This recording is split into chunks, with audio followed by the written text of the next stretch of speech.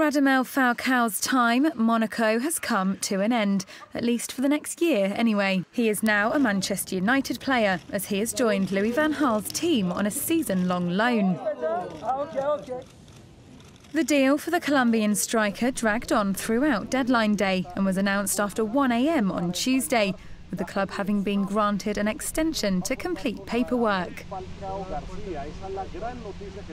Manchester United are to pay Monaco between £5 and £6 million for Falcao and will cover his wages, which are thought to be more than £300,000 per week. The 28-year-old has scored 11 goals in 20 appearances for Monaco after joining from Atletico Madrid for a fee of around €50 million last year. Falcao will compete with regular striker Wayne Rooney and Robin van Persie for a place in the club's new-look United side.